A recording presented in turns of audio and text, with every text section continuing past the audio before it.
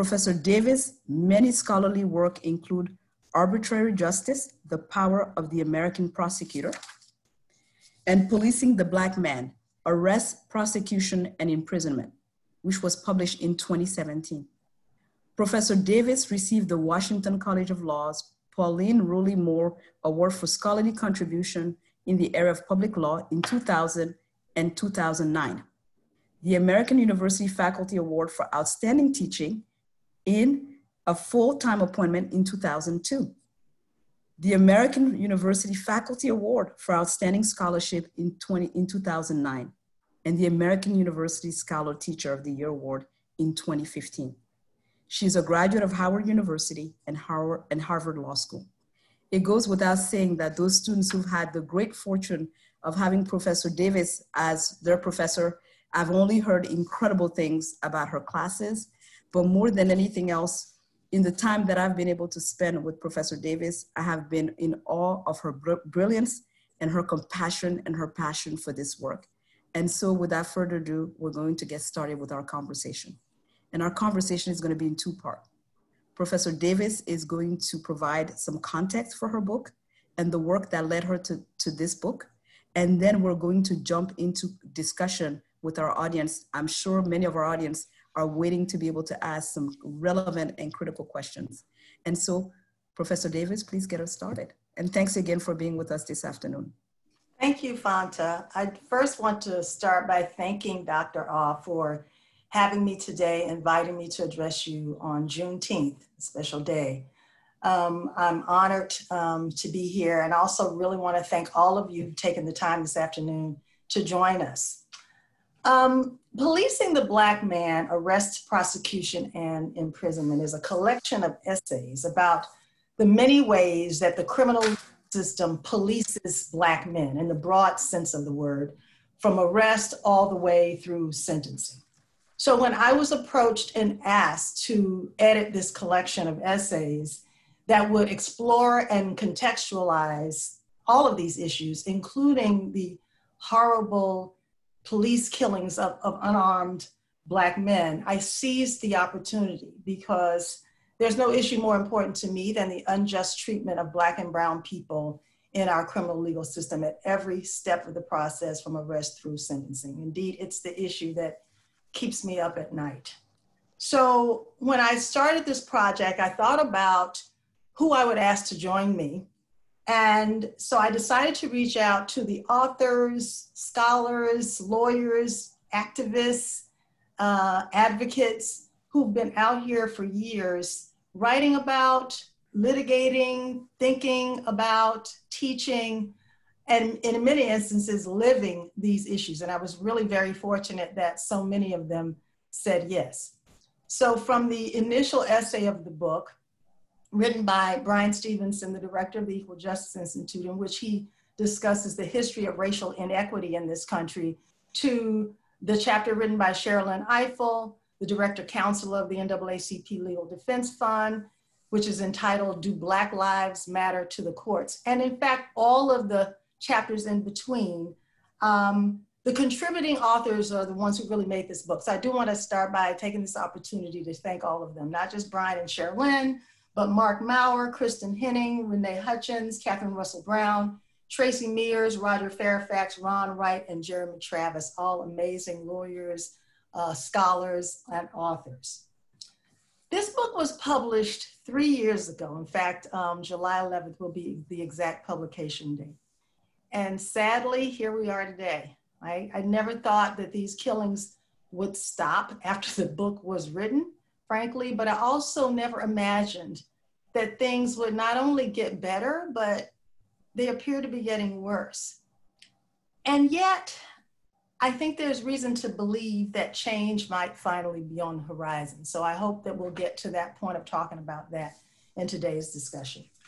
But I'm going to spend my time talking about my own chapter, my own contribution to the book, which is about the prosecution of Black men and the role of prosecutors, and also tied in with all of the unfortunate incidents that are going on around us today. So why do I talk about prosecutors all the time? People want to know. I talk about them because they control our criminal legal system. right? They have so much power and so much discretion. And they have used that power and discretion in ways that, in my view, have contributed to many of the problems in our criminal justice system, namely the crisis of mass incarceration and the unwarranted racial disparities in our criminal justice system. They're not the only cause, but they have contributed to it mightily. So I think we need to pay more attention to prosecutors. A lot of people focus on police officers, as well we should, obviously. We see that from what's been going on throughout our history and certainly highlighted in the past month or two.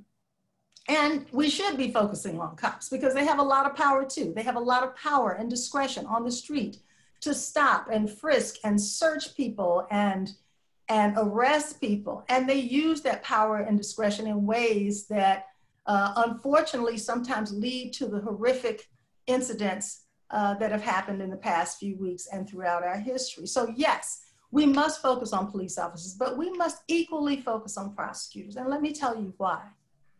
Prosecutors, police officers, I should say, have the power to arrest a person, but they can only bring that person to the courthouse door.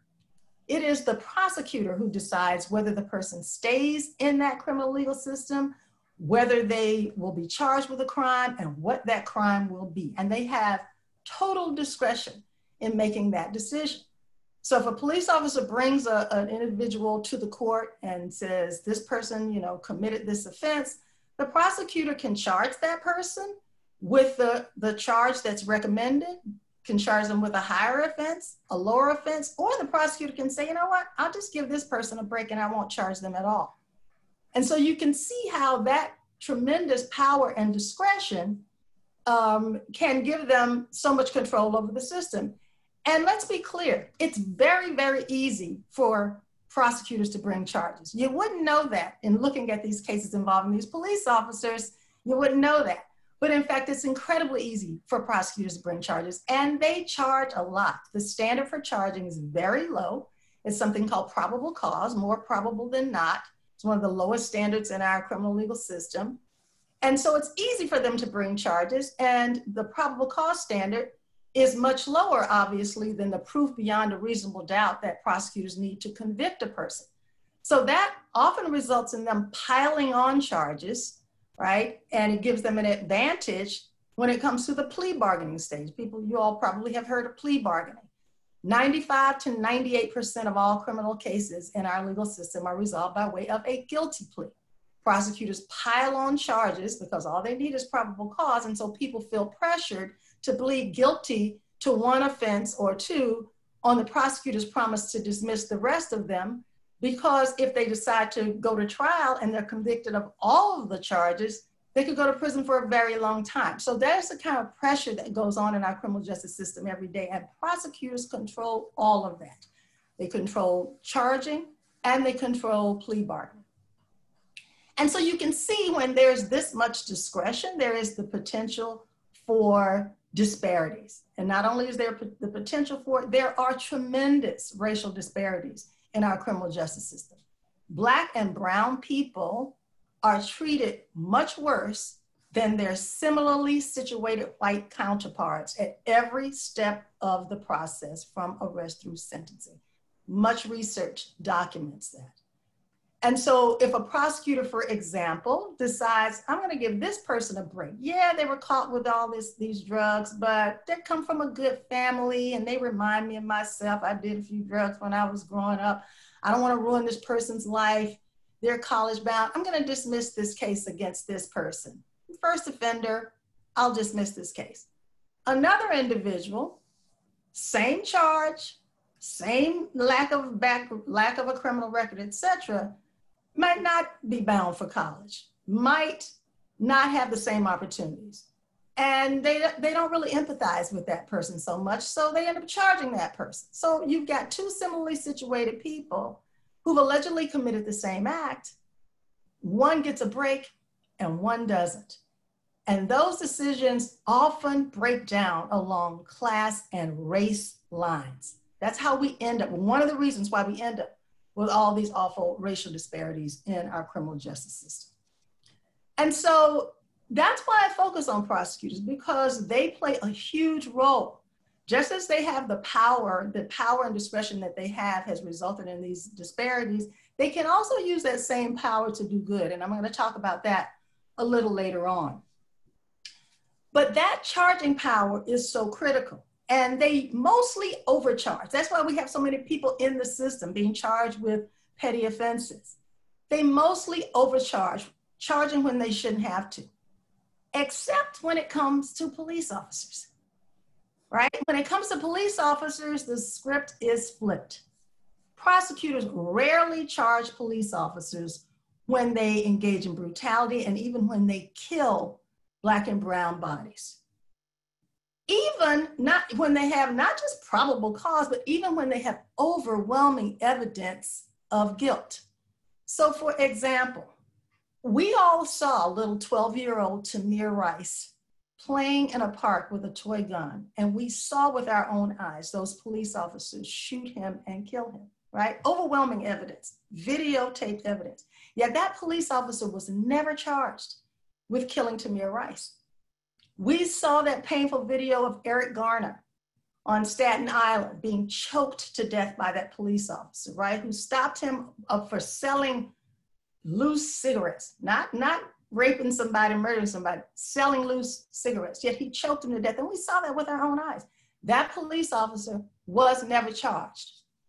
And even when police officers are charged, they're rarely convicted. So we saw the videotape of Terrence Crutcher in Tulsa, Ohio, on that highway, hands up in the air, a videotape from a helicopter and a videotape from, from land level as well, with his hands up in the air, and we saw that police officer murder him, yet she was found not guilty. We saw Philando Cruz in his car with his girlfriend and his child, right? Who had a gun, but he was carrying it legally and his hands were back. And he said, "Officer, I'm just letting you know, I have a license." Police officer killed him just like that. And we saw that with our own eyes, yet he was found not guilty. And here we are today. So Ahmaud Arbery was hunted down like an animal and killed on February 23rd. Yet no charges were brought until May 7th. Why? Because the videotape came out. It emerged, and we learned that the first prosecutor who heard about that awful killing, which was really a lynching in my view, looked at it and said it was justifiable and didn't charge. And then a second prosecutor came in, but it turns out that prosecutor was friends with the people who did the killing. And then a third. Now we have, I think, the fourth prosecutor in that case. But charges weren't brought until the pressure was there. Breonna Taylor, a 26-year-old woman, a hero, first responder, was killed on March the 13th, laying in her bed, shot 8 times. And still, charges have not been brought in that case. And then there was George Floyd. We watched for an excruciating 8 minutes and 46 seconds while this police officer deliberately just squeezed the life out of him with his knee on his neck as he begged for life, saying, "I can't breathe," as he called on his dead mother. As people around begged this police officer to stop, "You're killing him." And that officer not only continued to do it, he looked right in the video camera. He knew he was being videotaped. And he looked right into that cell phone camera as if to say, "Go ahead, film me." And he kept murdering this man. That happened on May 25th. Charges were not brought against that police officer until May 29th, but that was only after people protested and burned. They actually burned the police station down in Minneapolis. And it wasn't until that happened that charges were finally brought. And the initial charges were very weak, brought by the local prosecutor. It wasn't until Attorney General Keith Ellison came in and brought murder charges against him and his accomplices. And that happened on June 3rd. Amazingly, despite all the protests that happened, and so many protests happened all over the world, right? All people of all races, of all ages, all over the country, all over the world began to protest. And people started to think, you know, things are changing, but the killings are still happening. Even after all of that, the killings continued. A number of protesters were killed. Police officers kept killing, right? Even after that. And this latest case of Rayshard Brooks, a man who was not attacking anybody or committing some violent crime when the police officers approached him, he was asleep in a fast food line, failed a sobriety test. Somehow he ended up being murdered by a police officer. And he now finally has been charged by the Fulton County DA. So here's the question: why does this keep happening? Why? The video camera, everything. I mean, first of all, it's been happening since the time of slavery, since we were brought to these shores, right? Black people have been killed by law enforcement people who have taken the law in their own hands, right? Unarmed Black people. And it has continued from slavery to the Black codes, through the period of lynching, which apparently is still going on, through Jim Crow. Emmett Till seemed like a moment in history. It's continued. And so many cases that we don't know about, because police officers would kill people, and even when it was reported, nothing happened, and police officers would lie and say, you know, the person was attacking me or whatever. So now the only thing that has changed is we've got cell phone cameras and we've got social media. So now we know, because we're seeing it with our own eyes. And yet, even with the cell phone cameras, it keeps happening. And so the question is why? Well, I think there are a lot of reasons why it keeps happening. I want to talk about a few. One, you know, racial prejudice, racial bias, racial animus. These police officers don't see the humanity in Black and brown bodies, right? And so they kill, right? And so that's a huge problem, is the racial animus that these officers have, that we all, you know, frankly, I'm not saying police officers are the only ones who have it. You know, there's something called implicit bias, which we can talk about, these unconscious views that all of us have that cause us to view people differently because of their race or their ethnicity, skin color, body type, body size, sexual orientation. I could go on, gender. We all suffer from it, but when the person who is suffering from it acts on it and they are in a position of power carrying a gun, it has a whole different consequence. So there's racism, that's number one. Number two, police officers are trained to use violence. That's what they're trained to do. The Supreme Court in a case called Terry versus Ohio said even when police officers stop a person on the street and frisk them, they can use force to do that. And certainly they can use force to arrest. So when police officers arrest people, whether they're arresting them for you know, shoplifting or murder, they grab them, they handcuff them, they throw them down. They have the power to do that. They are permitted to do that. So they're trained to use force and violence to deal with everything. And that's one of the reasons why we need to dismantle the entire police function and start from scratch. And that's something that I'd like to talk about later on. We need to change the police function. It is one that is based on violence and force, no matter what the circumstance. And another reason is the law, right? The Supreme Court, unfortunately, has set a very low standard for when police officers can use deadly force, right? As long as there's a very loose sort of reasonableness standard, as long as it's reasonable for them to believe that they are, or the public is in danger, they can use force, even if there's no imminent threat, even if the person's unarmed. That's what the Supreme Court says is constitutional. And I tell people this all the time: just because something's constitutional doesn't make it right. And just because something is constitutional doesn't mean that local police departments can't set their own much higher standard for the use of force, and they should. And some police departments have done that. But the constitutional standard is a low one. But then the last reason I want to talk about is why cops keep doing this is because they're not held accountable. They're not held accountable. They know they're not going to be charged, right? So that's where the prosecutor comes in. They know they're likely not to be charged, right? And even if they are charged, nothing's going to happen to them. So they keep doing it over and over again. So I think it's a combination of all of these things. We need to hold prosecutors accountable. Why are they overcharging Black and brown and poor people on the scantest of evidence while almost never charging police officers when the evidence is overwhelming. Why are they doing that? Because I said before, they have total discretion. Well, there are a number of reasons. First of all, prosecutors have a very cozy relationship with cops. They work with cops. They're part of the same team. They rely on cops to make their cases, to be their witnesses, to investigate their cases. And so there's a conflict of interest here, right? Cops make contributions, police unions make contributions to prosecutors' campaigns.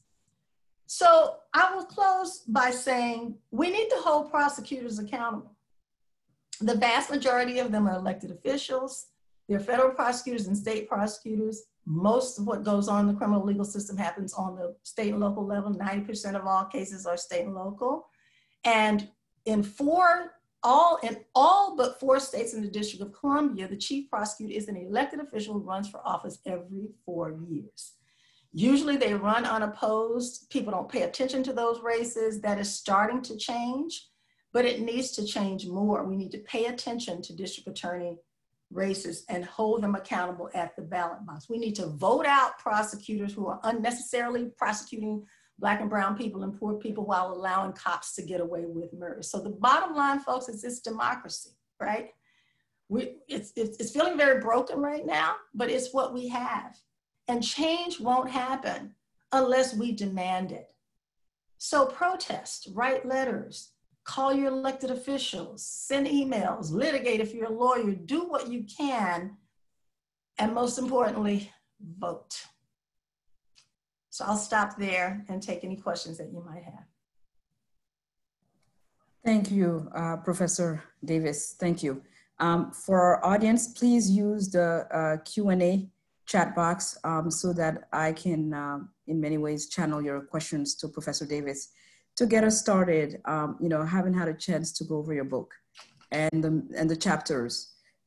I keep coming back to this fundamental question, and that has to do with the way I think we have been socialized and how we think about it, in particular Black boys and men in our society.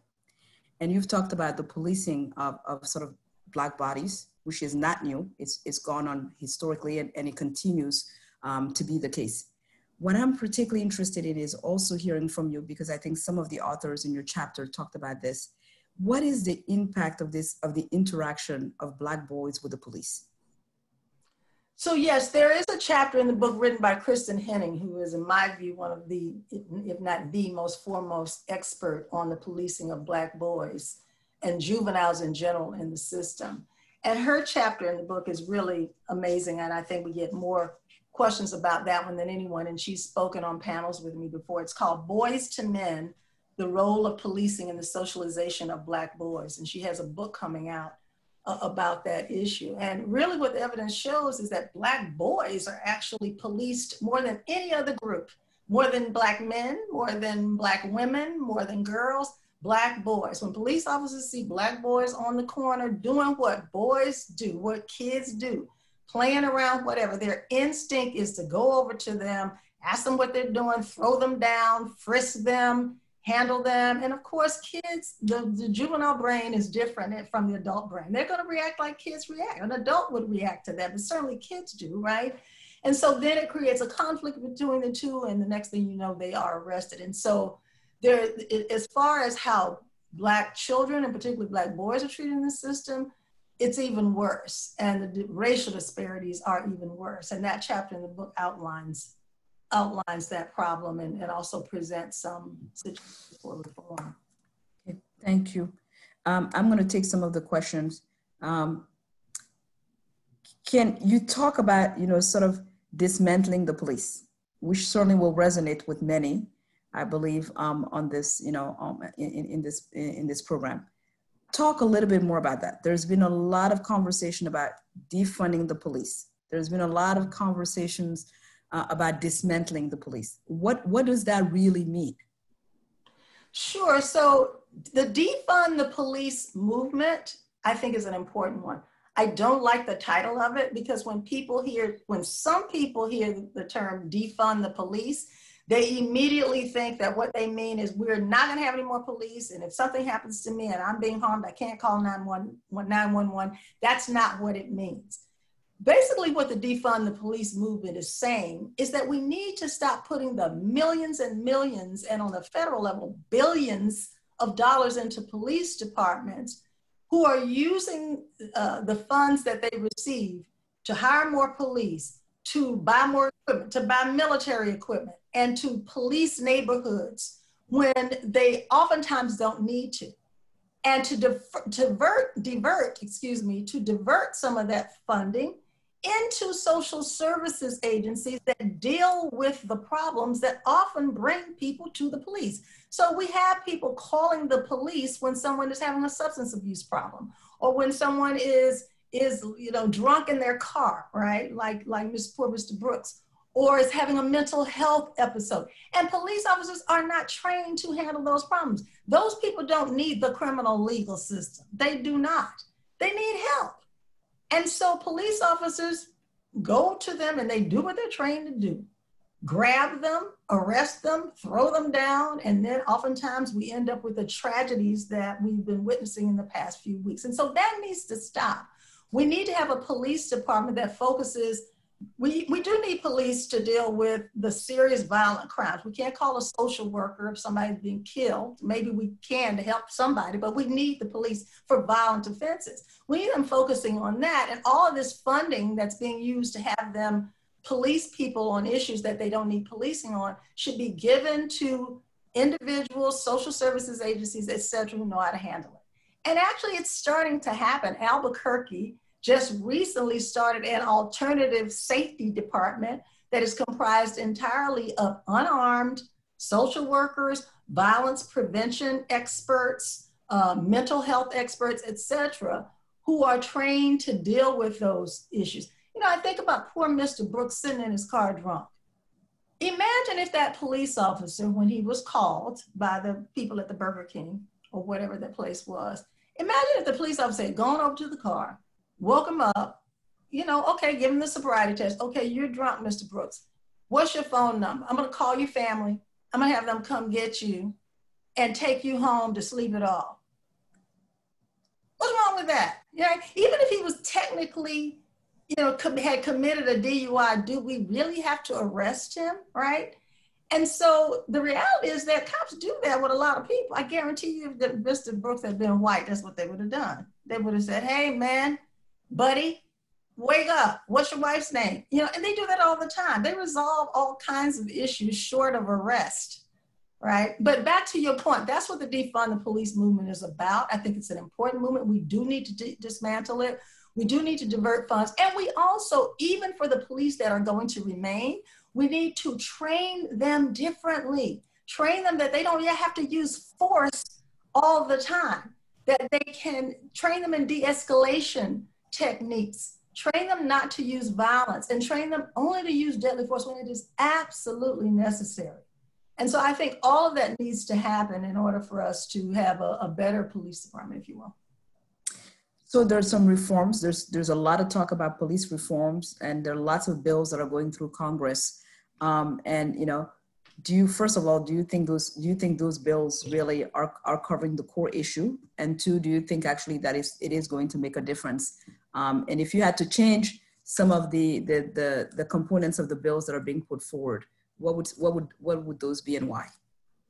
Well, there's a lot of different bills going on. First of all, that executive order that the person in the White House signed was nothing. It was, if you read it carefully, all it did was, let's encourage the police officers to do this and we'll incentivize them. Maybe they can do this. There was no requirement for police officers to do anything, so it was nothing. But the bill that's being put forth by the Democrats in the House and the Senate does have some important parts to it. They want to get rid of qualified immunity, which is this doctrine that makes it really difficult to sue police officers, almost impossible to sue them. It has a ban of chokeholds.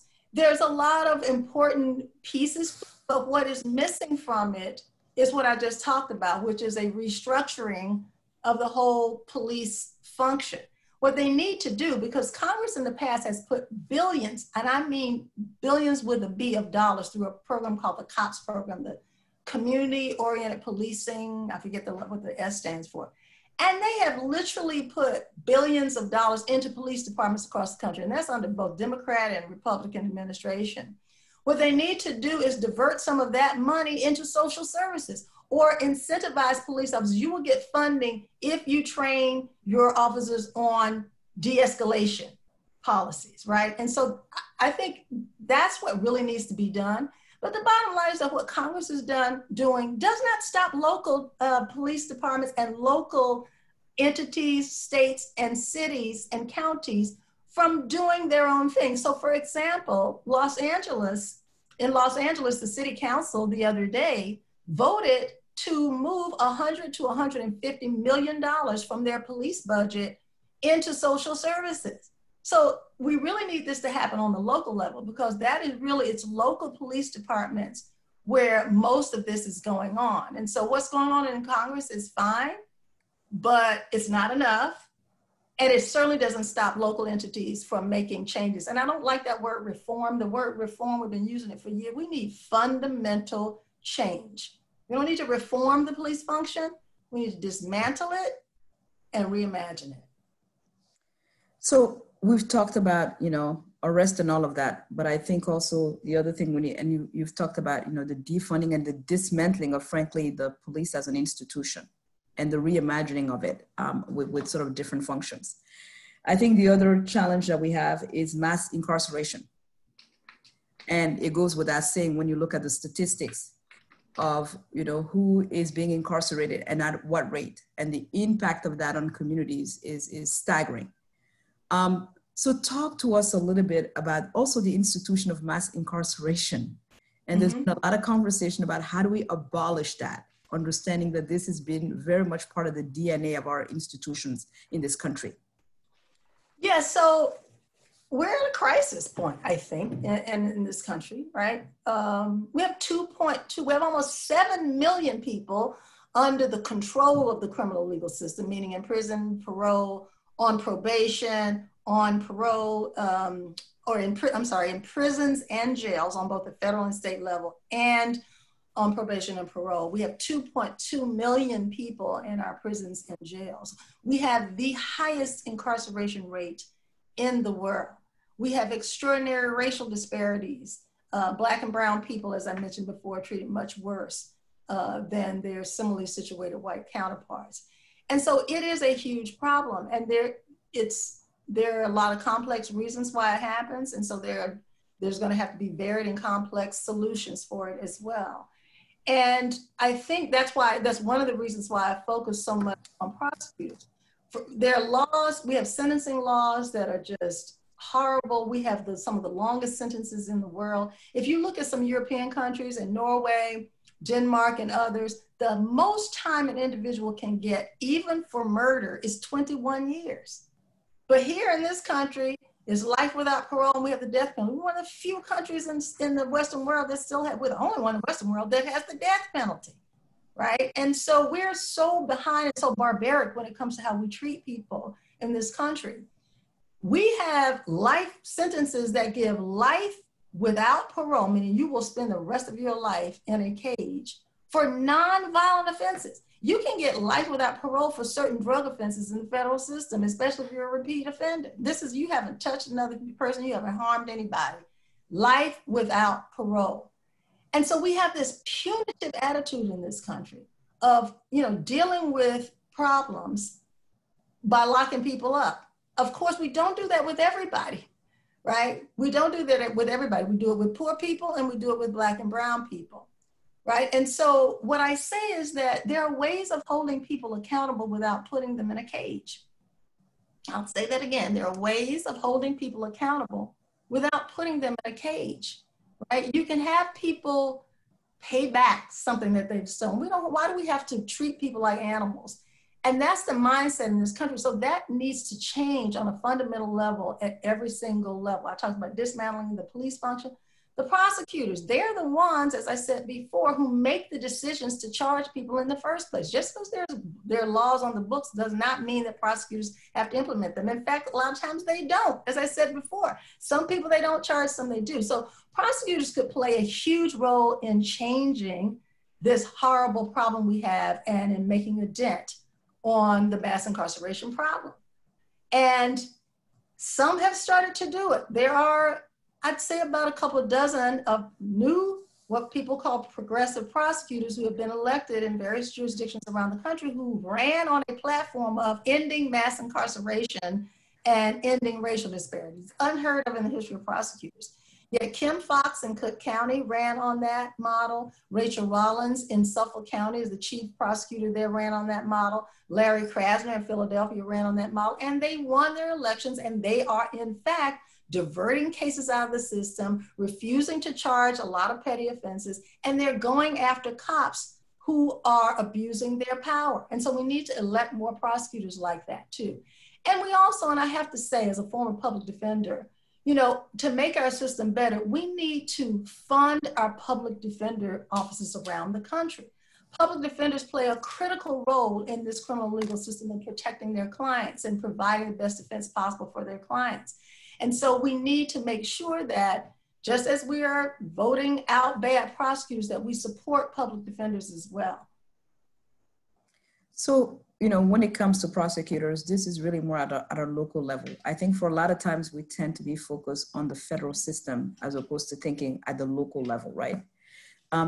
Help our audience understand a little bit more, because I think for the audience that would be here, you can imagine these are students who are deeply passionate about these issues and want to see change and have the ability to enact change. Talk to us a little bit about how does one do that at a local level? What does it take to do this at a local level? Because a lot of the questions that are coming up are about prosecutors, about the transparency of how, for example, they get elected, where is the funding coming from, and how do they kind of get themselves more involved? How can our students and others get involved at a local level in these issues? Okay, boy, that's about 5 or 6 questions. So I'll do my best to tackle them one by one. So as I mentioned before, we have a federal system and we have a state and local system, and federal prosecutors are appointed in these various districts. We don't vote for them. There's even less accountability there, but only about 10% of all criminal cases are handled on the federal level. Most are handled on the state and local level. And prosecutors are elected officials. You have states, they are called, sometimes they're called district attorneys, sometimes they're called in Virginia, they're called the Commonwealth attorney. In Maryland, they're called state's attorneys. Some places they're called prosecuting attorneys, but they're the chief prosecutor, they're elected. And the way people can get involved is by holding them accountable, not just at the time of elections, but ask for a meeting with your local prosecutor. You know, I was talking to a relative the other day who lives in Louisville, and she's very upset about the fact that the officers who killed Breonna Taylor hasn't been charged. She's like, what can I do? I was like, you need get together. If there's a local group, NAACP, whatever group, demand a meeting with the local prosecutor and ask him why these charges haven't been brought. I understand they've deferred it to the Attorney General, but the point is that we have to be vocal. You know, there's ways of doing it. There are organizations out there that you can join. You know, if you don't want to do this by yourself, make your own organization and go to these people and demand that they be responsible to you because they serve you, the people. So there are a lot of things that people can do, and everybody can't do everything. There are people protesting in the street, and that's so important. The Black Lives Matter movement, so important. We wouldn't be where we are today without the founders of that movement and people who participated in that movement. Critical. We have to be out there, you know, protesting and demanding, right, what we want. But we also have to be doing things in other ways. We have to, you know, call our elected officials, email them, write to them, demand meetings, talk to them, demand accountability, right, in a variety of ways. There are lawyers out there who are litigating. There's, you know, use what everybody, as I tell people, everybody can't do everything, but everybody can do something, can pick one thing to do. And accountability, I think. And I'm hearing from you that, you know, the focus, you know, has been on the police and the need and the major reform that are needed there as an institution, but that there hasn't been as much focus on the prosecutors. And I assume that part of that is because there's not as much of an understanding of the role of prosecutors for the average person. And the question that keeps coming up from our audience really is, you've mentioned, you know, this piece about the probable cause as being one of those standards. You've talked about plea bargaining and what happens with plea bargaining and so forth. it sounds from the questions that I'm getting from our audience, are you suggesting that we need to reform those as well? Yes, we do. So just to give an example of how this whole plea bargaining thing works. So let's say we've got an individual who gets arrested by the police with a whole bunch, let's use drugs as an example. Let's say he's been caught with, I don't know, 6 bags of cocaine. And the police officer arrests him, brings the case to the prosecutor decides. And again, remember, they can decide to throw the case out, or they can decide to charge him with the distribution of cocaine, or they can decide to charge him with a misdemeanor. Totally up to the prosecutor. They make these decisions behind closed doors. They don't have to justify them to anybody, which is problematic in and of itself. But let's say they decide to charge this individual with 5 counts of distribution of cocaine. And let's say each one of those counts carries 10 mandatory minimum years in prison, meaning that if they're convicted, they have to serve 10 years because it's required by law. The judge has no discretion, right? So all the discretion is in the hands of the prosecutor. Once they charge this person, right, you can see how that gives them so much power. Well, the prosecutor then has the option of, and it's totally up to the prosecutor, of offering what they call a plea. And let's say this prosecutor says, okay, I'll make you a deal. I'll allow you to plead guilty to 1 count of distribution of cocaine, and I'll dismiss the other 4 counts, right? And so the person is saying, wait a minute, but I didn't do it. But if they go to trial on all 5 counts and they're convicted of all 5 counts, they're looking at 50 years in prison. So you can see how even an innocent person would feel compelled to take the deal, and many do. 95 to 98% of all cases are resolved by way of a guilty plea.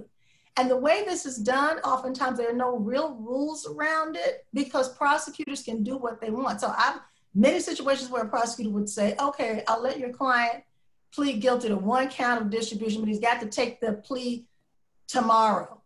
And the defense attorney might say, well, wait a minute, I have an ethical duty to investigate the case. My client might be innocent. I need time to investigate. And the prosecutor can legally say, too bad, take the deal tomorrow or it's off the table. This happens in courtrooms every day around this country, right? And that's what passes as justice. So yes, we do need to have reforms around that. We need to have more, we need to have enforcement of the rules that are in place. Prosecutors have, for example, a constitutional duty to turn over all exculpatory evidence. So if they have any evidence that would tend to show that the defendant is not guilty, they're required to turn it over. It's something called, they call it Brady material because it's named after a case, Brady versus Maryland. The problem with that case is that the Supreme Court doesn't make it clear, and in fact does not require the prosecutors to turn over that material at any particular time. It's something like in a timely fashion. So prosecutors tend not to turn it over, if at all, until the trial. Well, if there's not going to be a trial, it's never turned over. For pleading guilty without getting that information. Those rules need to change. And then local jurisdictions can change those rules. And some jurisdictions do have what they call open file discovery, where they turn over all this information. But unless you've got, that's why I keep going back to elections, because there's so much power and discretion. If you have a chief prosecutor who believes in open file discovery and who requires his assistant district attorneys to turn over all the information on day 1 and to not overcharge cases and not to make unreasonable plea offers, then we can have some progress. Like I hate to say it, but when it comes to a lot of these issues, like in the criminal justice field, I've given up almost on the Supreme, I won't say almost, I've given up on the Supreme Court because they set such a low standard.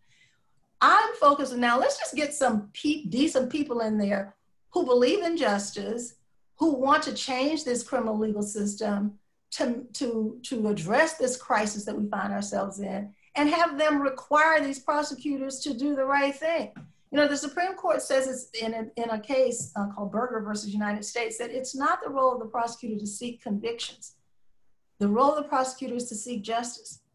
And sometimes justice may mean seeking a conviction, but a lot of times justice means not seeking a conviction, not charging a person, because prosecutors don't represent like one person. They don't represent, even if it's a case that has a victim, prosecutors do not represent the victim. They represent the community. They represent everyone.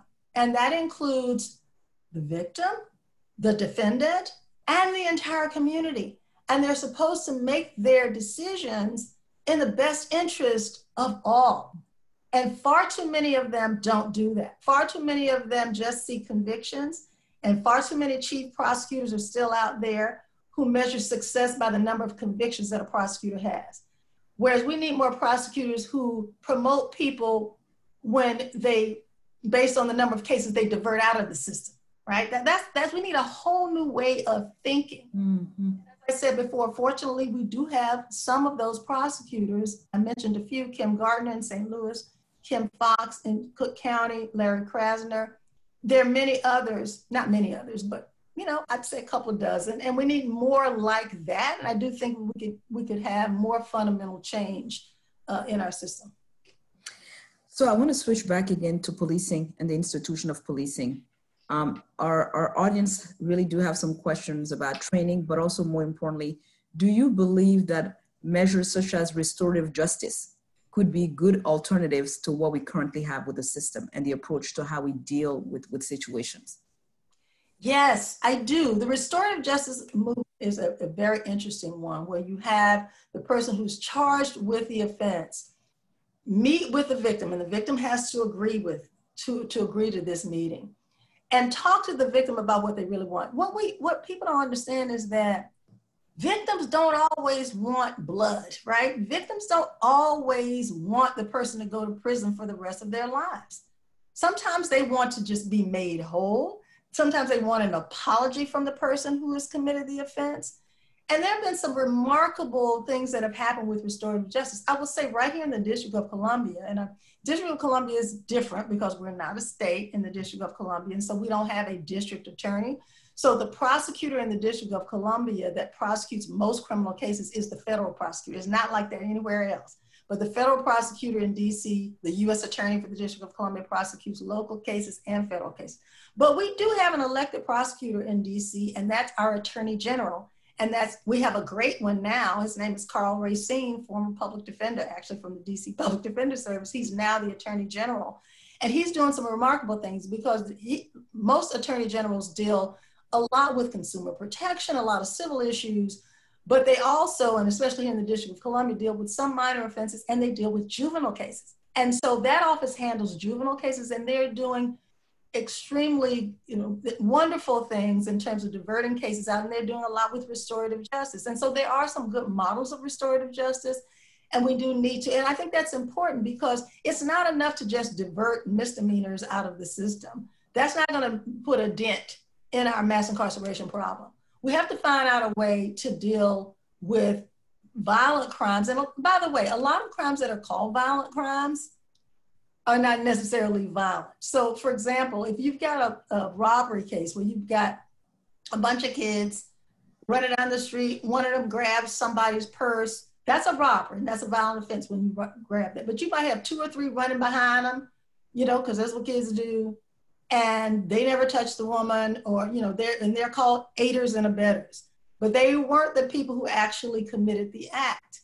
Yet if they're convicted, it's a robbery, that's a violent offense, even though there was no violence. So you have to look behind the terminology a lot. And the point I'm making here is we need to be looking more individually at what happens in these cases and not just looking at what the charge is, because so many of these cases don't need to be in the system. There are other ways that they can be resolved. And I do think restorative justice is a good model that's being used successfully in a lot of jurisdictions. So you mentioned, that the difference between now and before is that we have social media, we have cameras that are available, and so we can see it with our own eyes. And so as a result, we're seeing in some cases where there's being arrests made and charges in some of the recent cases. Talk to us a little bit about, for some folks, they see that's really where justice has been served, in that you've had the arrest, you've had these charges that have come in and so forth. Talk to us about, really, from your perspective, what does justice look like, Professor Davis? What is justice in these instances? In the cases where the police have been arrested and they've gone through the system, what should justice look like in these instances? That's an interesting question. As I I've been watching, painfully, a lot of these families who've lost loved ones. talking about, you know, their loved ones and how they should still be here. And what many of them have said is, you know, yes, we've arrested the police officer and charges have been brought. We don't know if there's going to be a conviction, but maybe there'll even be a conviction. But that's not going to bring their loved one back, right? And so is that really justice, right? We can't go back, right? After that person, these police officers can get locked up, but that's not going to bring that person's loved one back, nor is that going to stop this from continuing to happen. So for me, justice looks like us dismantling the whole structure that we have now for policing. To me, that would be some semblance of justice, because then we would have a situation where we're not having these individuals who are trained and just instinctively use force that sometimes results in the loss of life. So justice to me would be a dismantling of the current police function and building something new where police officers are truly there to protect and serve and not, you know, control and harm people and use force against them, and where we bring in individuals from the community to resolve a lot of incidents. We don't have to resolve everything with the criminal legal system. In fact, I think there's probably very few cases that we really need to, you know, involve the criminal legal system. Obviously, they're very serious and violent crimes that need to be dealt that way. But the vast majority of what's now in our criminal legal system shouldn't even be there. So to me, justice would be a reimagination of this whole system that we have now to make it a more fair system, one that's not based on retribution and harm and based on profit, which a lot of them are, but one that's based on human dignity and treating all human beings with dignity, right? Brian Stevenson often says, you know, we don't want to be measured by the worst thing that we've ever done, right? Because everybody has. And so we want to be, we don't want to be judged by our worst day. You know, everybody makes mistakes in their lives, and we need to have more humanity, you know, in this system, and treat people with dignity. To me, that would be some semblance of justice. Do you have hope? I do have hope. And, you know, and I probably shouldn't have hope because I turned 64 in 2 weeks. And I'm just tired of seeing this stuff happen over and over again. I tell this story all the time. I grew up in the South, right, where there was white and colored signs. I experienced that. And so it's painful to be here at 64 years old, seeing not just the same thing, but some of the worst racial violence I've ever seen in my life. And so you would think I would be hopeless, but I'm not. Because all of these protests going on around the country, when I look at the faces of these people, when I see, you know, people of all races and ages and, you know, from all backgrounds coming together saying that Black lives matter, it does give me hope. People all over the world. Like, and I tell this story all the time about this little town in Alabama, Mountain View, I think is the name of it. Mountain View, Alabama it's 98% white, 1% Black, and they had a Black Lives Matter rally. 400 people showed up.